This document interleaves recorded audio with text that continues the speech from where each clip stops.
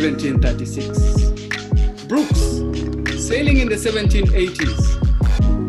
Fitted out in New York by Albert Hall. Clotilda burnt and sank at Mobile in 1859 or 1860. They are never sure which year. Constellation, captured in 1860, involved the United States coastwise slave trade and the scene of a slave rebellion in 1841, leading to the Creole case. Desire, the first American slave ship, Duke Domain, along with Aurore, the first French slave ships that brought the first slaves to Louisiana. Banabeto. Our history is deep, but our future is bright. And Yes. today, Yes. we are joined by none other than the Gilliam family. Yes, Banabeto. Hello. Thank you for having us. Thank you Matondo, so much. for Masaka, having my me. king, my queen. Banabeto, yes, it's that time again when we sit down and rightly divide the word of truth. Now, pay attention, Banabeto, because this is a story that begins in North Carolina. And this is a story that is going to inspire my generation, our generation, and the next generation, because our guests have molded a relationship on the Tula of Bao Oswe Mazulini, Sonini na Nini Somandla. So for the first time on Bantu Re-Education TV, none other than, let them introduce themselves. I don't like doing that. My king, my queen. I'm Isaac Gilliam, and this is my wife, Krishna Gilliam. Ayete, my king and queen. So, my king, you know, we are Bantu, so we honor Yes. the head before the neck. Tell us about your work, my king. Talk to Banabeto. Can you repeat that because the video was messing up?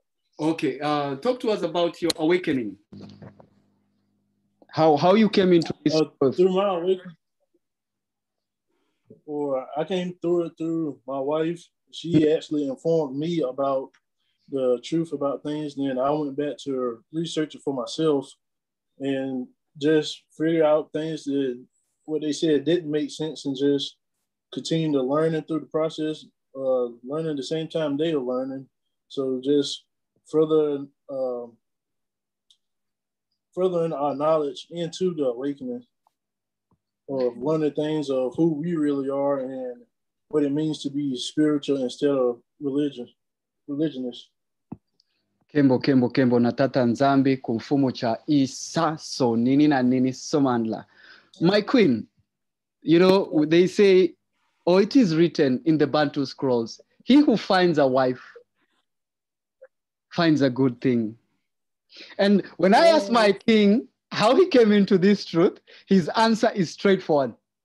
My wife introduced me to it. So now it seems you're the one who came with this new bread and gave it to the king. So my queen, tell us, how did you come to this truth? So, as a little girl, my parents, they were pastors, and you know, I was in church all my life, and I used to question certain things.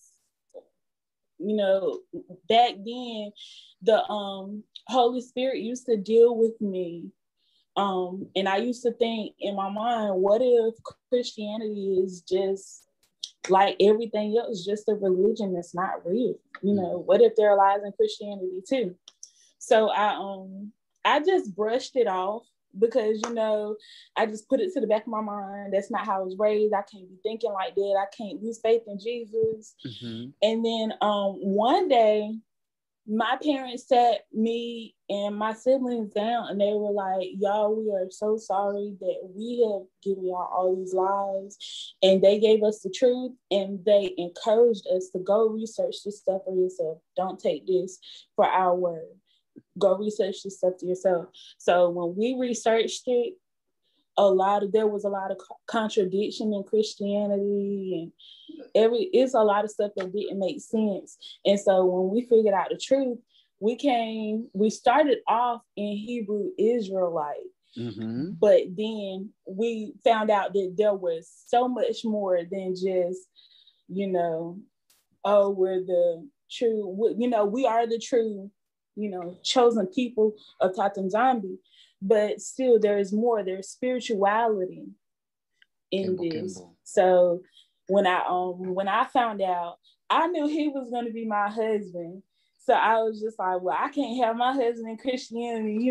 I'm sitting here just spiritual. And so I was like, yeah, I gotta tell my future husband. And we give praise to Tatanzambi because it's amazing. We see what Ibrahim did, because at one point Ibrahim is so troubled, he goes to Sonini Nanini Somandla and asks him, this is what my wife wants. And do you know what Sonini answered him? Hearken to thy wife. So now, my king, this transition, it's easy for some to think that it's love.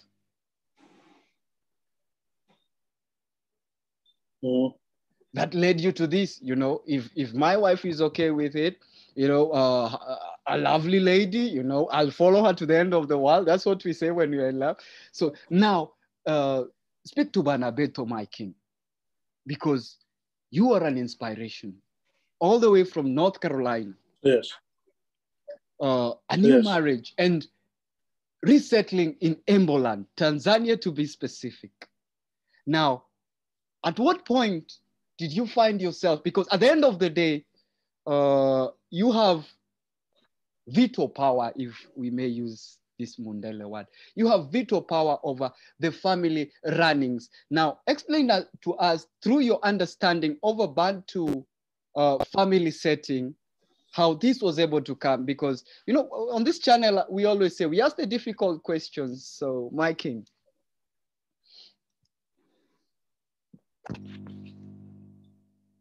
Well, from my perspective, like, even if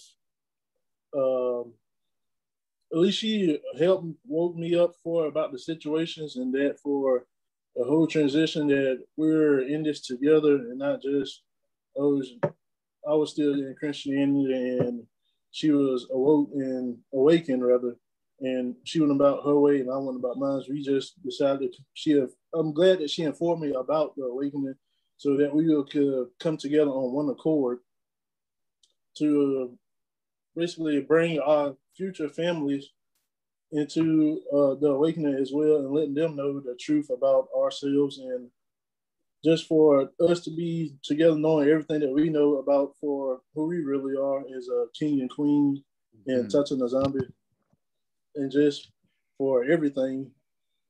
I'm just thankful for. You should be, my brother. You should be, because truly, when a Bantu man finds a wife, he finds a good thing. More worthy than rubies is she, because right now, my brother, you're in Tanzania. You get to start life in the land of your ancestors. You get to start a family in the land of your ancestors. You get to your children get to grow around the culture of the ancestors. So this is how great Sonini Nanini is. Now, we've gone through the transition. We've left North Carolina. We've gotten on a plane. Nobody was scared about getting on planes, as far as I've gathered. Now, how has it been for you, my king, my queen, in Tanzania? The people, the culture, the food. We want to know all about it, because there are brothers that and sisters that are reaching out to me and asking, we want to touch base with the motherland. So tell them, my king, what should they expect? What should they not expect? According to your perspective in the spirituality and in general. The first thing we expected for getting here is, other than the heat when first getting here, since we come from North Carolina, it was still the wintertime. Just getting off the plane, you just feel a sense of peace, like just pure peace, no chaotic, nothing being rushed or anything like that. It's just everything is just at peace and at ease. It's just as a natural flow with things. Like everything just goes naturally, nothing is forced. Mm-hmm. And that everybody, all the people are friendly, even though we got some stares from when we first got here. But now everybody's just seen a wave or get a head nod every now and then. Everything just been fun, and the food is good. Everything is more fresh. Nothing we have to worry about processed food or anything like that. With the ingredients they put up there, that's what it says for it. And other than that, it's just been blessed and been amazing here since we got here. Kembo na Tata Nzambi, to him we give all the praise. My queen, that is the king talking. But you know, we don't want, he might be speaking something that you've not experienced, but I know you speak one language, but we would like to hear from you, my queen. How has it been for you? It's been wonderful. I often say it, and I'm just like, I'm really here in Africa. I'm really here in Tanzania. And it's just like the people here, they're loving. It's like everybody is a unit, like unity, family, closeness. It's beautiful. It's so beautiful. I think that's my favorite thing about being here in Africa. Everybody literally works together here. And it's like when we first got here, we did get a lot of stares. But it's just like, because we're from the Western world. Mm-hmm. So, you know, when we like blend in, everybody's just like, oh, she's beautiful, and you know, this, that, and the third. So it's really a beautiful experience. It really is. The food is amazing. Like, we haven't tried a lot of African food yet, mm-hmm. but because we do a lot of cooking here at the house. What stands out? What stands out from what you've sampled? You know, because a lot of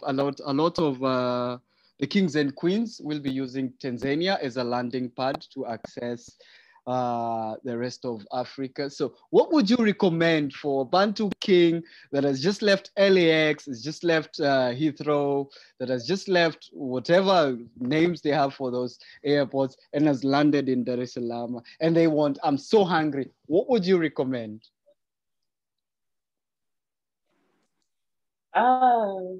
This one. We recommend, there's a place in Tanzania, it's called Slipway, mm-hmm. in Dar es Salaam. Mm-hmm. It's really beautiful. It's really beautiful. And the view is gorgeous. There are like multiple restaurants. It's just a beautiful place where you can go and enjoy yourself, listen to some music, go shopping, go eat.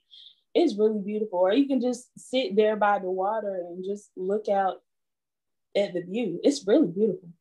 So I would say Slipway. Kimbo, please proceed, my queen. Proceed. Me or her?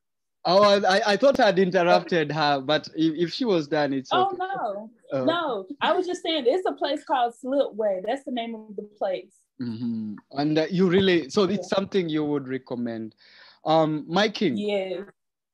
Before we get to the reason why we all gather here, and that is to proclaim the name of Sonini Nanini Somandla, Tata Nzambi, yes. The Father Almighty, if you prefer, or Modimo Mowari, depending on what region your ancestors were relegated to after the coming of the Mundele. Now, challenges that you have found so far. You know, we might want to paint a good picture about Embo, but you know, we don't mince words on Bantu Re-Education TV. We give the truth as it is. You have said you're having challenges with the heat. Now, is there any challenge that you feel, having come from the diaspora, that anybody else coming here would want to look into when it comes to adapting?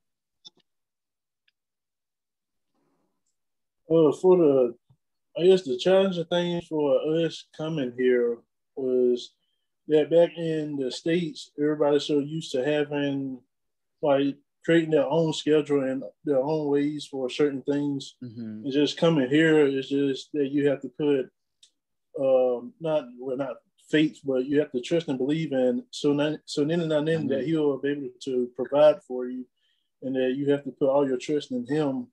Because I know at times it might seem like things are getting hard, but you just continue to have to trust that he will provide. May not be when you want it, but he will be able to provide for you and your family, and for our family as well. It's been like one of the most challenging things here. Naturally, with new ground, I think now we must understand how Ibrahima must have felt, leaving behind everything he knew to start life anew. But also, I use this opportunity to encourage you, because it's a new system that you're having to adapt to. Yes. And even we that are here, like just before we got on this interview, I had to keep you waiting because corporate had issues with transport, but they finally sorted out. They were able to get me another driver, and thanks to your patience, my king and my queen, we were able to do this. Now, my queen, the king says it's all, you know, he's a provider, because that is a Bantu man, you know, because our ancestors were there with the swords and the nice gold bracelets. You know, they want to tell us they were naked, but they were not. You know, they're providing, you know, they're hunting or whatever it is, they're taking care of the flock. Now you, my queen, what challenges have you found in the land of your ancestors, in the land of your mighty one, the land of Sonini na Nini, Somandla, Nkosi Bankosi, King of Kings? My queen. I think my biggest challenge has been, we've come upon a lot of, like, we take Ubers. And so when we talk to these Uber drivers, they don't see, even though, you know, we have the same skin color, they don't see us as them. They see us as just like another race. And I think my biggest issue was, at first, it was trying to fit in, because it seemed like we were so different. But I finally overcome that fear of not fitting in. And one thing, Queen Kempavita, she told me, she said the reason why they're staring is because you're an atmosphere changer. When you're awakened, you change the atmosphere. So that's why they're staring. And so when she told me that, I was like, you know what? Okay, I know what it is now. So that was my biggest challenge. Now it's something that I'm good with. If I change the atmosphere, hallelujah, hallelujah, hallelujah. You had that, Banabeto. Now, my queen, I don't think they had. I don't think they had. Tell them again. When you're walking with Sonini and Nini, what happens? You change atmospheres.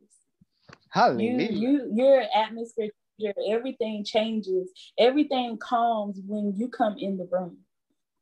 When you're awakened, when you're aware. I didn't say it, Banabeto. You had it. You had it from the Gilliam family, Bantu royalty. And I think it's clear to us. That's why I don't even want to be seen on the screen, because I want Banabeto to see the kind of glow that is with you, my king, and you, my queen.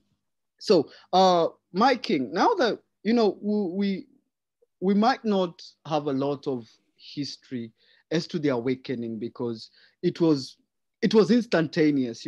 It's an amazing thing that happened to the Manning family. Everybody just came into this truth, and we thank Bantu king and queen for raising you in a way that this was able. We are told, raise a child in the way they should go, and they will never depart from that. Now, my king, we've settled all that. Now, I know I've kept you for long, and I'll try not to keep you any longer. So, and we are going to continue to engage on this platform, because if my king and queen will accept, we'll be having a new series for young couples. Okay. And it will be an honor, my king, my queen. We'll talk details. Yes. Thank you. Yes. Definitely. We allow the Mwanda to lead us, because when we reached out to you, just like those before you, there was nothing short of Ubuntu fire. So we return this honor of you having. It's not just anything ordinary that you find. People will wait for you. More so, Banabeto will have to wait for you, because honestly, Banabeto, this is just amazing king and queen. They had to wait for so long. And tell us, my king. I don't want to tell us. Speak to your people, my king, my queen. Tell them what they need to know, because I'm excited. I'm so many things right now. So let me just listen. Kembo natata nzambi.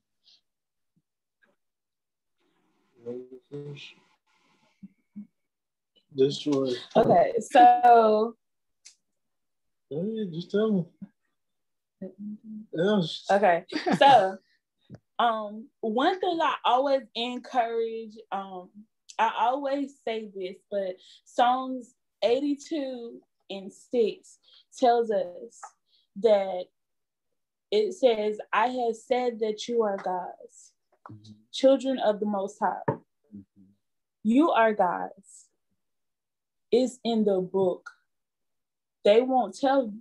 They don't preach this, but you are gods.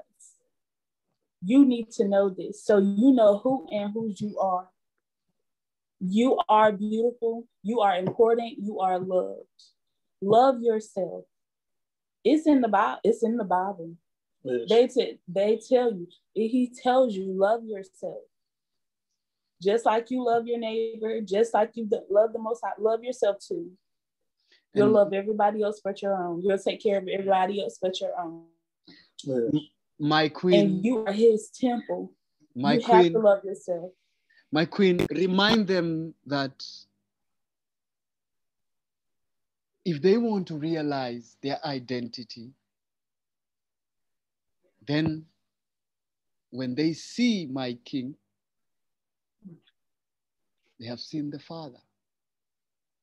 When they see you, my queen, they have seen the Father.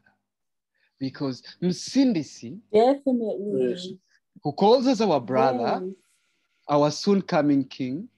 So if your brother is a king, there is no way you become the jester in the king's court. It's your birthright. It's in your blood to be a king. Come on. Yes. And we ask the king, give us your message, my king. While we go back to the queen on that one. And not just only that we're gods, but we have gold in our blood and that we have value to us. Don't ever feel like that you're not valued in this world, because like I said, we have gold running through our blood, and that we are valuable and that we are precious to him and that we are priceless. And you can never put a price on our heads and that we're just special in his eye. Let me just add one thing to what he said, because My queen. I had this issue where I was I had this issue where I was thinking less of myself. Mm-hmm. I had gone through so much. I think I was in, and I'm still in my early 20s. I think I was about 20. Mm-hmm. But I had this dream that I was walking in. I asked the Most High before I prayed. I said, Most High, show me myself in your eyes. Mm-hmm. What do you see? Mm-hmm. And I saw myself walking into a building, and I turned around.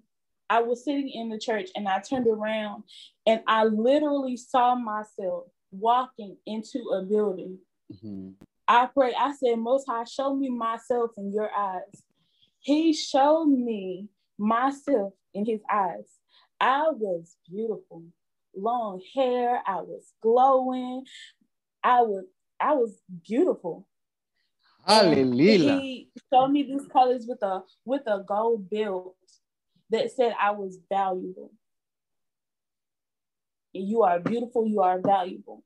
You pray to the Most High and you talk to the Most High, and he will let you know who you are and whose you are. That he sees you as valuable. You are priceless. He will tell you. Yes, Banaveto. Yes, Banaveto. Yes, Banaveto. I wish I could make this stuff up. I wish I could. But even I am not that creative. Only he who sends Panaveto can do marvelous things. Great things happening right before our eyes. Yes. Love is found. Love is nurtured. And love now, Banabeto, by his grace, by his ngolo. Two young, amazing Bantu, children of the Most High. Bananzambe. Yes. Giving it to you straight, uncensored. You can see it, Banabeto. That's not something you fake. And that's not something the world gives. It can only come from Tata Nzambe. Yes. Now, I know the Gilliam family has really waited for us to go live with this. So we're going to be inviting them over and again because this is the punishment they're going to give me. I'm going to inflict a punishment on myself that will be muted by them because I had to wait. I'd also like to give a special shout out to Mudoni, this amazing driver who was, after I was told, was able to get me to this interview in time. I thank you, my king, my queen, for all the patience because somebody somewhere was communicating and holding back. You did not tire. You still held out for me. For those of us in East Africa, it's 15 minutes past 10 p.m. So I just wanted our viewers, Urban Abeto, to get a feeling of what they are going to get because my king, my queen, they're going to be seeing a lot of you. Because we need to disseminate some of these issues. So I really appreciate the time that you took, my king, my queen. As we continue to honor those that continue to speak this truth. Elder Robert Heldney, I honor you. Nabi Yanata Shilombo, I honor you. Tre Oketiwe Isolele, I honor you. Murigi Wanzambe, I honor you. The warrior queen, Kimpa Vita, I honor you. Kefas Iseka Bantu King, I honor you. Yes. Of course, Mikhail Massa, Bantu King. I've not definitely. We continue to honor these people because they have taken the tip of the spear to bring this truth to you. And we have reinforced that on Bantu Re-Education TV, we are not a teaching channel.